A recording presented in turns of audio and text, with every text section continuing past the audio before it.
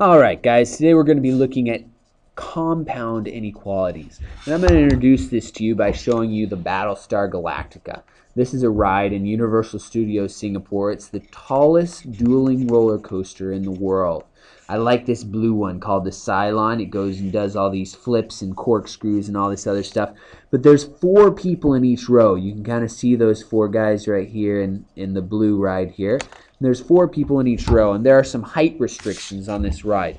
The first restriction is that you must be at least 122 centimeters tall just to get in on the thing, just to be allowed to stand in line. You got to be that tall. Now, there's a second restriction that anybody that's taller than 182 centimeters can't sit on the outside seats. You have to sit on the 2 seats in the middle.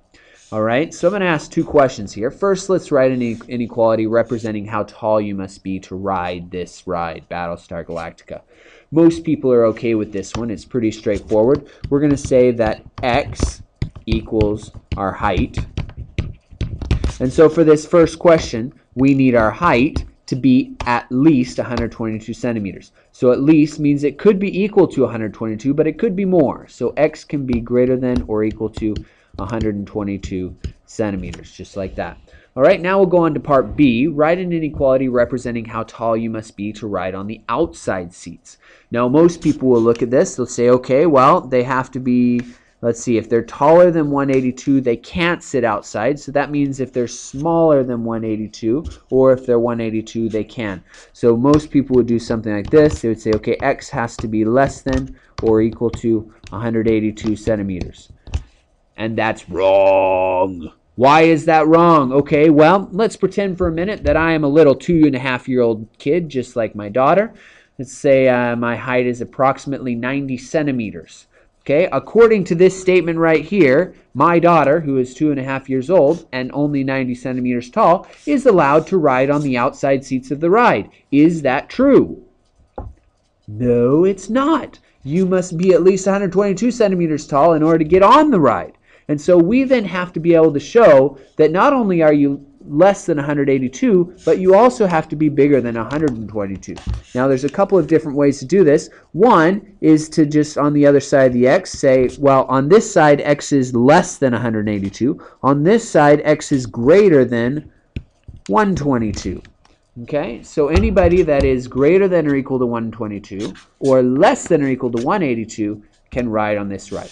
Now there's another way to write this. If you want to do it separately, you can say that x is greater than or equal to 122 and x is less than or equal to 182. And some people like doing it that way because then you've got the separate things. Some people get confused about the signs, and so this way maybe is a little bit easier for you.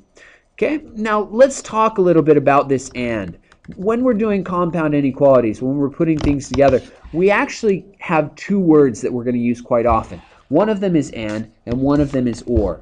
Okay, now the situation of and, if I said that x is greater than -3 and x is less than 2, that means that x has to apply to both of these. So if I were to put this on a number line, right? Here's my -3, there's 0, there's 2. If I were saying and, x has to be greater than -3, so if I were to graph that answer, it would be right here. X has to be less than 2, so if I were to graph that answer, it would be from 2 and then going less. But where are both of these true? And means they both need to be working. And so they're both true from this place to that place. So open circle on the 3, open circle on the 2, and everything in between is both greater than -3 and less than 2.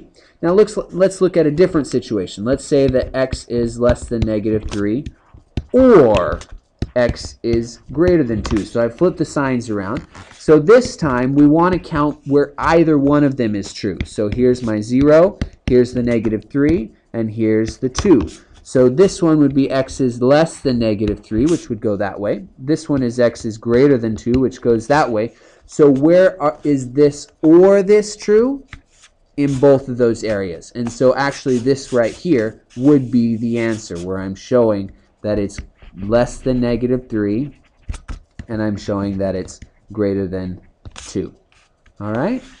So there you go. That's and or.